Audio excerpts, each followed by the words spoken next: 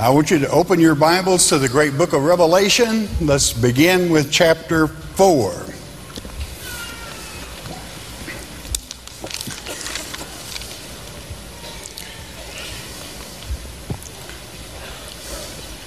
We're going to take the 5th verse of chapter 4, and I want you just to flow with me a little bit. Let this be real smooth, and let it flow. Okay? Chapter 4, verse 5, and it reads, "And out of the throne proceedeth lightnings and thunderings and voices." You're going to see thunderings and voices connected quite a bit, because when God speaks, it is thunder. Okay? Many people hear it as thunder unless they happen to be God's elect. Then they hear the voice.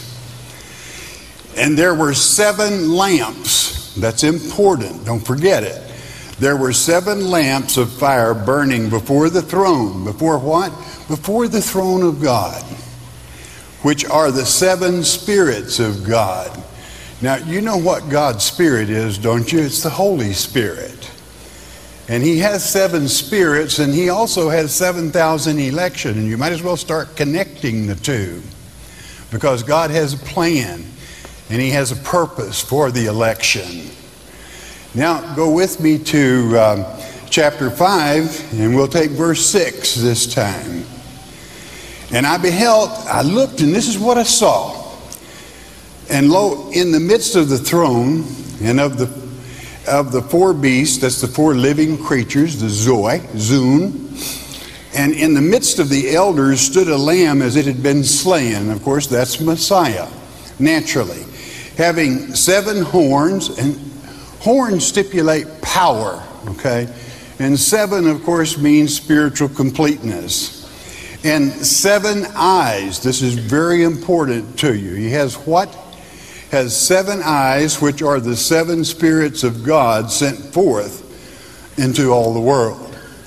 And so it is. Those 7 spirits do go into the whole world. What to? God's elect. And God's elect, as ultimately will speak.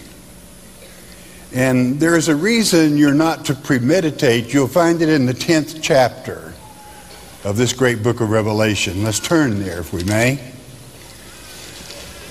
And I'm speaking here to God's election. Verse 10, chapter 10, verse 1. "And I saw another mighty angel come down from heaven, clothed with a cloud, and a rainbow was upon his head. And his face was as it were the sun, and his feet as pillars of fire." And we got the angel of our Father there. "And he had in his hand a little book open. And he set his right foot upon the sea and his left foot upon the earth." In other words, he was all controlling. It was worldwide. It covered everywhere. "And cried with a loud voice," not softly, a loud voice, and as when a lion roareth. "And when he had cried, 7 thunders uttered their voice." Now I want you to remember in St. John chapter 12, when God spoke to Jesus, then Jesus told the people, some said, "It thundered." And Jesus said, "No, that was the voice of God, and it wasn't spoken for my benefit, but yours, so that you would know the voice of God." When the children of Israel in the desert heard God's voice from the mountain, they were so afraid they said, "Please don't take us to that place anymore." It frightens a lot of people, but it doesn't. The voice of God does not frighten God's elect. It's music to their ears. It's the Holy Spirit playing the tune on the vocal cords of a human being, that God's word can go forth into the world. "And when the 7 thunders had uttered their voices, I was about to write." I'm going to write this down. "And I heard a voice from heaven saying unto me, Seal up those things which the 7 thunders uttered, and write them not." Do you know why that is? Those 7 thunders, what are the elect supposed to do when they're delivered up before the false Messiah? You're not to premeditate what you're going to say, because it's not you talking. that's being the reason that it is sealed, because it's not people that speak. As it is written in Mark 13, don't you dare premeditate what you'll say before him, because it's not you talking. It's the voice of God through the Holy Spirit. And as it is written in Luke 21, even the gainsayers will be convinced by what you say at that time. Again, why? It's not you talking. And we continue. And the angel which I saw stand upon the sea and upon the earth, lifted up his hand to heaven, and swear by him that liveth forever and ever, Almighty God, who created heaven and the things that therein are, and the earth and the things that are therein are, and the sea and the things that are therein, that there should be time no longer. We're there. That's the end. Okay. But it always takes a set of events to consummate the end of the age. Things have to be done. You are all familiar enough with the scripture to know what many of those things must transpire. So the end isn't yet until the work is done.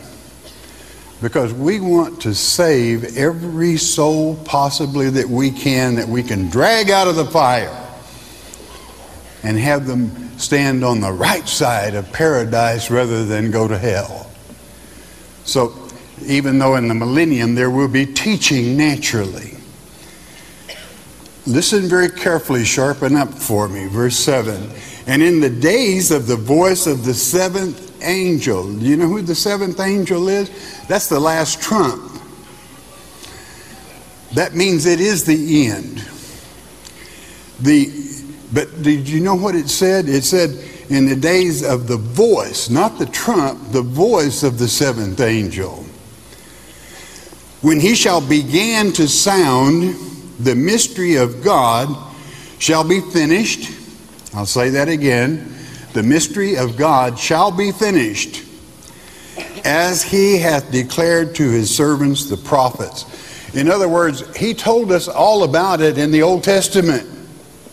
Every move, everything that was necessary. There's one thing that is very wrong with that verse. I want you to memorize a Greek word, and it changes the whole tense of this chapter. It's very important to you. Where it states the word begin, that's not what the manuscripts say. The word in the Greek is mello, M-E-L-L-O, pronounced in the Greek tongue mello. It doesn't mean began, and there's no way you can translate it began.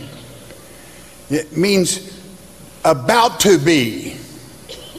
It means intention of, but not started yet. Now, what difference does that make to you? When the seventh trump sounds, Christ returns instantly. And that'll throw you off. It has thrown many of us off for a long time, not catching that one fact, that it's mistranslated from the Greek manuscripts. Because when he's about to sound, or has the intention of sounding, you're still in the sixth trump, and that means Satan is here. That means we've still got a ways to go. That means that those voices of the sons and daughters speaking must transpire yet. And the seven voices see to it that they do.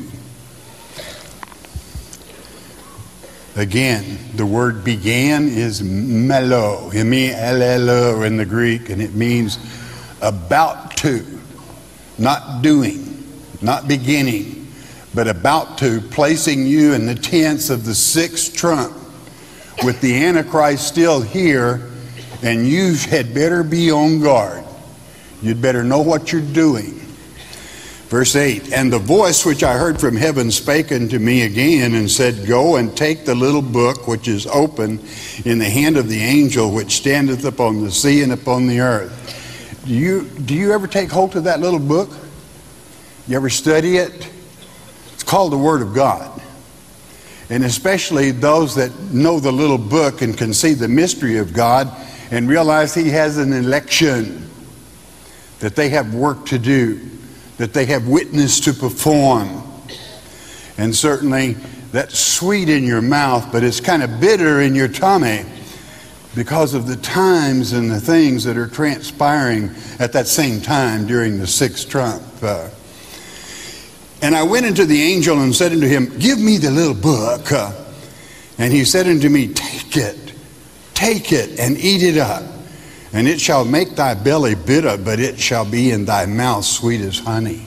You know, this little book is spoken of in the great book of Ezekiel as well, when the very altar of God with the 7 lamps appeared on this earth.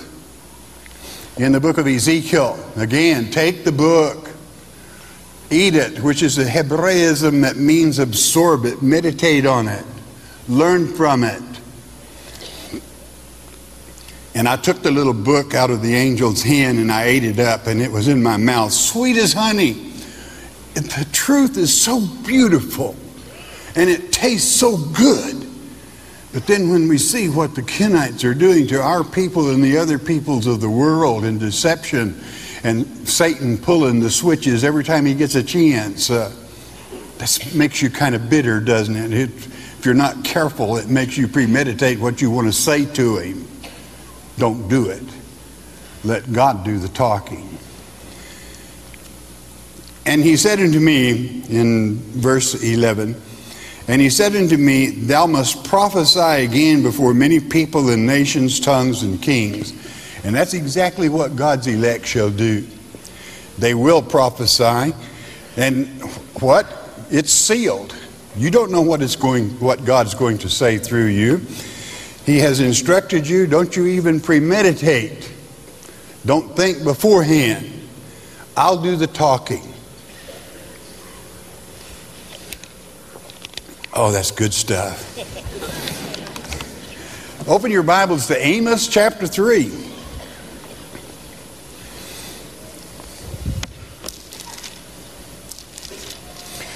I want you to keep this all together now. What did God say in the close of that verse? Don't you know I've foretold all my prophets? I told them all about this. So when you want to know more about it, what must you do? Now think, if he told all the prophets all about it, he said, I gave them the whole mystery. Naturally, you go to the prophets and find out. You go to the prophets and learn what it is that he would have you know concerning the mystery of God, whereby you are a fit servant of the living God. Amos chapter 3, I want to pick it up in about verse 7. And it reads, surely the Lord God will do nothing, but he revealeth his secret unto his servants, the prophets. The prophets are going to keep us informed. And you know, I have many questions that come in. Are there prophets today? And I always, you know what my answer is? I said, you bet. Isaiah, Daniel, Amos, we got them. We got, and God told us everything we need to know through them. Okay? Well, what is this message then? The lion hath roared. Who will not fear? The Lord God hath spoken. Who can but prophesy? When God speaks, and you're not to premeditate, it will be heard. And as it is written again, I'll repeat myself, Luke 21, even the gainsayers will be convinced. Why? Because it is God speaking. Publish in the palaces of Ashdod and in the palaces of the land of Egypt, and say, assemble yourselves unto the mountains of Samaria. That's of the 10 tribes. And behold the great tumults in the midst thereof, and the oppressed in the midst thereof. For they know not to do right, saith the Lord, who store up violence and robbery in their palaces. This word palaces is a cathedral or churches. And they do store up violence in churches if you're teaching people to follow the false Messiah. That won't cut it. That's not God's word. to follow the false one. But we are to follow the true and nothing but the truth, so help us God. So keep your church clear of hypocrisy, false teaching, and would-be prophets, which God hasn't sent. Verse 11, therefore, thus saith the Lord God, an adversary there shall be even round about the land, and he shall bring down the strength from thee, and thy palaces or your churches shall be spoiled. You don't have to read God's word. You're going to fly away. That's what Satan likes to say. And boy, does it mislead and destroy churches. Because God has a purpose for his church. And it's so that he can speak through it. So that he can save souls, not destroy them. Now, you all know who that adversary is. That's one of Satan's names. As a matter of fact, his name, Apollyon, his name, Abaddon, his name, Apollyon, means destroyer and adversary. Mainly adversary. He is that adversary. He does more work and loves to work better in pulpits than anywhere else. I'm not judging anyone, beloved. I'm telling you the truth. And though it's bitter to the tummy, it hurts. It's not something to be proud of. But to see our people deceived is a terrible thing.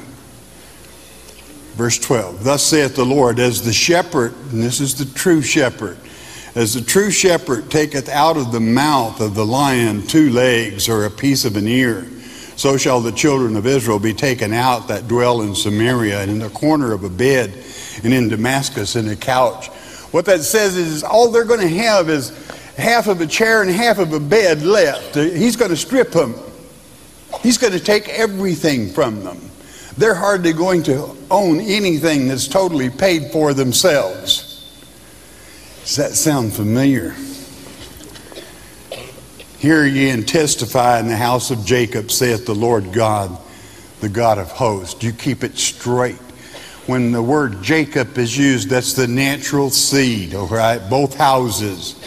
That in 14, that in the day that I shall visit the transgressions of Israel upon him, I will also visit the altars of Bethel. That's the house of God. I'm going to those churches. I'm going to visit there. You think you'll be welcome? And the horns of the altar shall be cut off and fall to the ground. I'm going to get rid of false teaching at an altar that claims to be mine. Again, horns symbolize power. I'm going to strip them. And I will smite the winter house with the summer house, and the houses of ivory shall perish, and the great houses shall have an end, saith the Lord. Those that build up great citadels and great buildings and call them houses of God, and yet the word of God is never taught there, I'm going to fix them. There won't be anything left of them. He doesn't like it. Now, what about the 7 eyes and being the 7 spirits of God?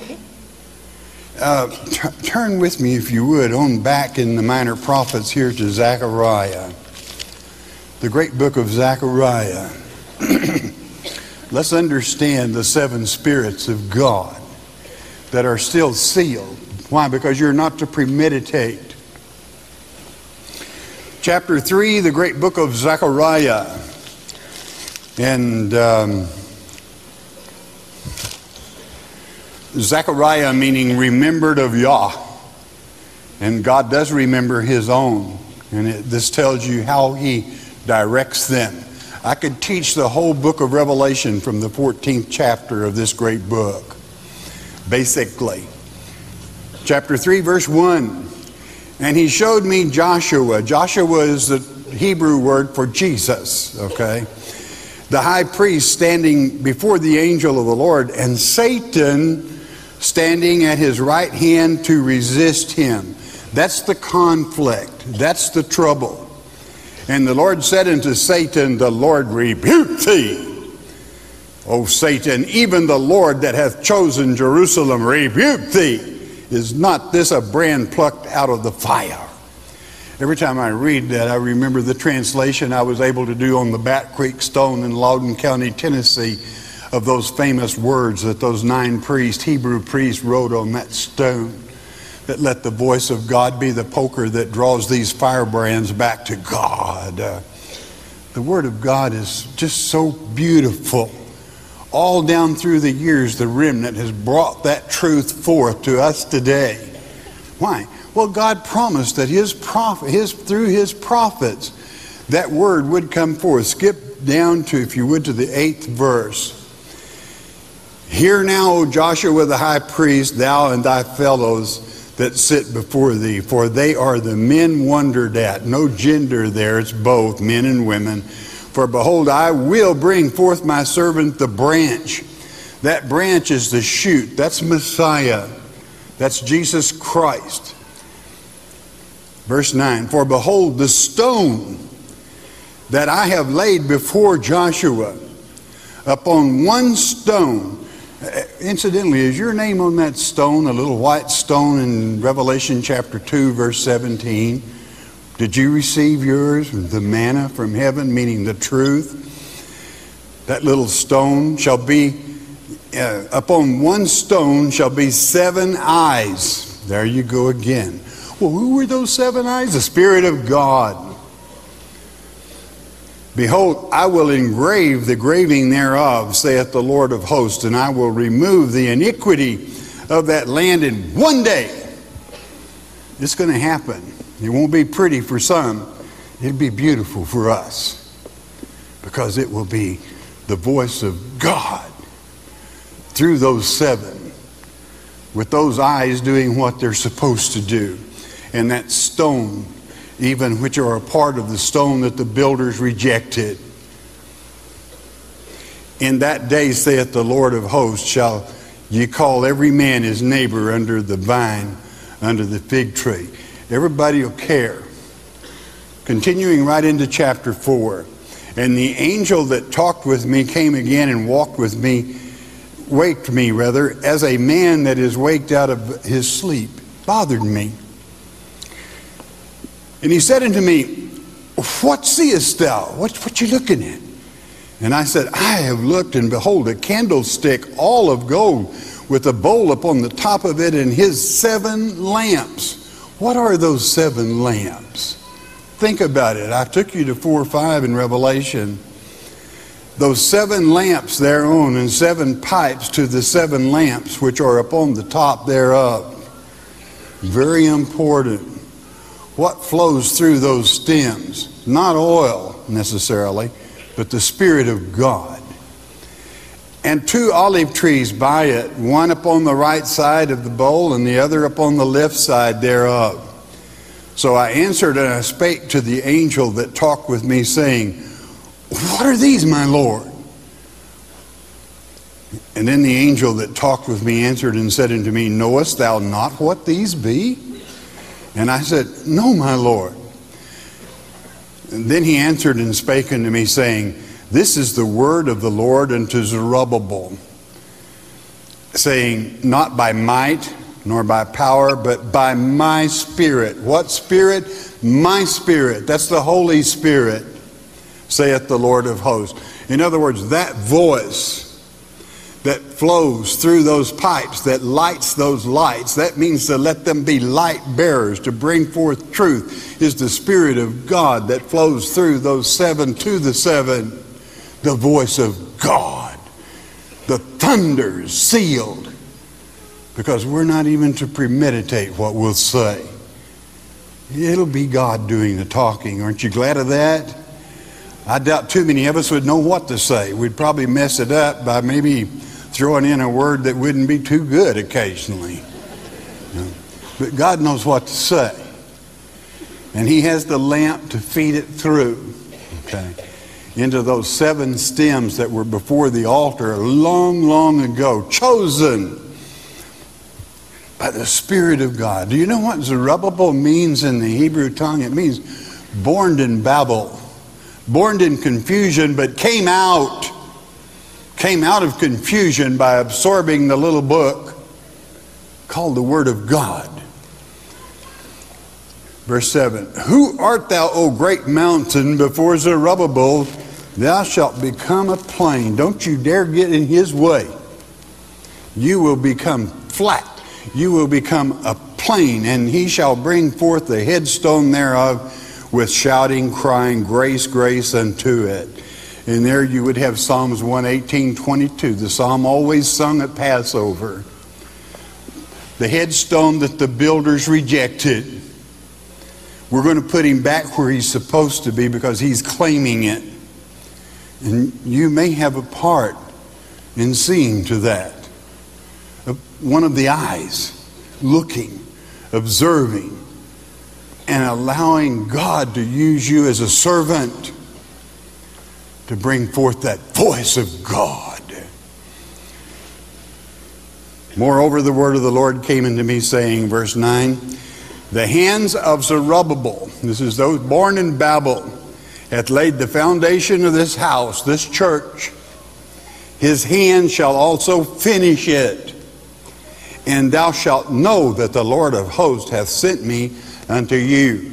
Those born in Babel will have that truth and come out of confusion into the true light of the menorah of Almighty God. That the Spirit, the Holy Spirit, lighting the way, every footstep in the darkness of the world, pre-lighting, and those that pre-existed with Almighty God. What a time to live. How exciting, how vivacious the Word of God at this very time. For who hath despised the day of small things? You like to think little? Don't think little, think big. We're taking over. It's time, and it's coming. It approaches every day.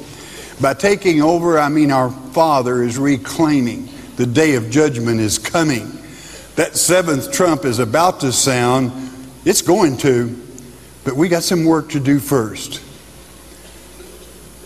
For they shall rejoice and shall see the plummet in the hand of Zerubbabel with those seven.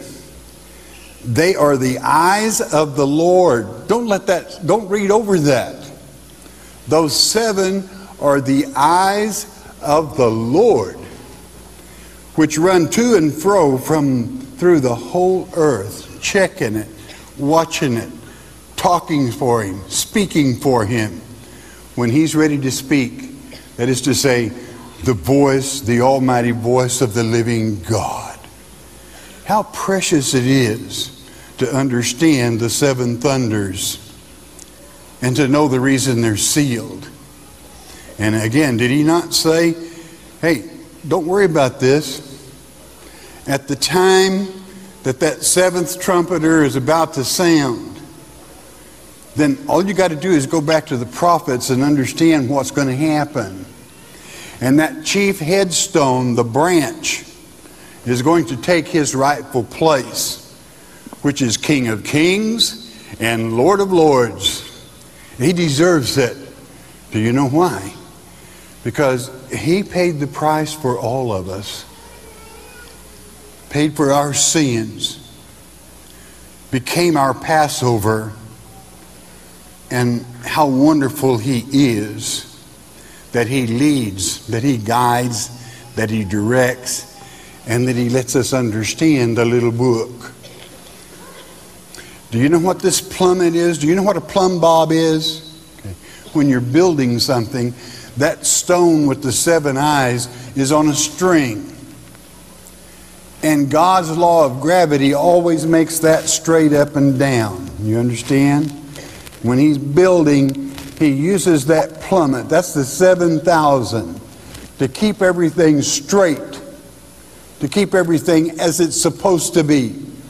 The very 7,000 eyes of God that are willing to allow the thunder to speak through them, that word can be heard and lives can be saved.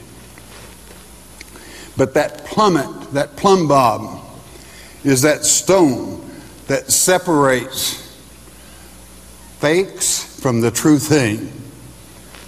Verse 11, then answered I, and I said unto him, what are these two olive trees upon the right side of the candlestick and upon the left side thereof?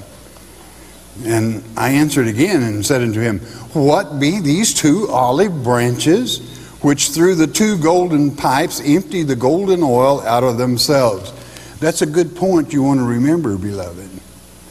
That's the two witnesses is what he's talking about.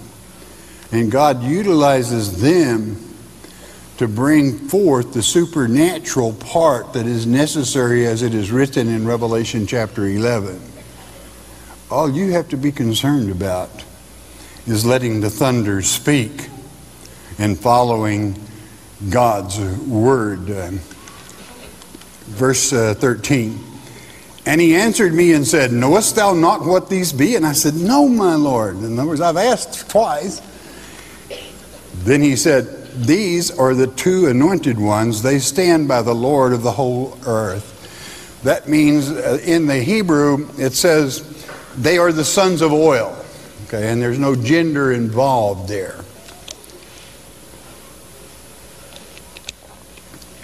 And there, again, we're not going to, because you can remember it by heart. Mark 13, Matthew 24, and Luke 21. Where when you are delivered up, you are not to premeditate what you will speak, but it will be the Holy Spirit that will pour that oil through you at that moment, and you will speak what it is the Father gives you or what the Father speaks through you. Not to premeditate. For what purpose? That the testimony of Jesus Christ may cover the whole world. And it shall. So, that's the seven thunders. We take another step into the clarity and the simplicity which is written in God's Word. And you know what? I think that's all the message I want to give this morning. I was taught by a mentor, when you've said it, you got the what, when, where, and where. Sit down and shut up. You'd be better off. Well, that's the message. And that's the clarity of the seven thunders. There is another secondary meaning. If you wait until you hear the thunder to know where the lightning is going to strike, it's too late, friend. Because the lightning's already struck and the thunder follows it. But the primary reason is God wants to use you. He wants you to be His eyes so that He can say, I have 7 spirits I want to send through my 7 elect, 7,000. They are my eyes in the world. And then maybe you can better understand why Christ will sit at the right hand of God until all His enemies are made His footstool. And so it is. And so it should be.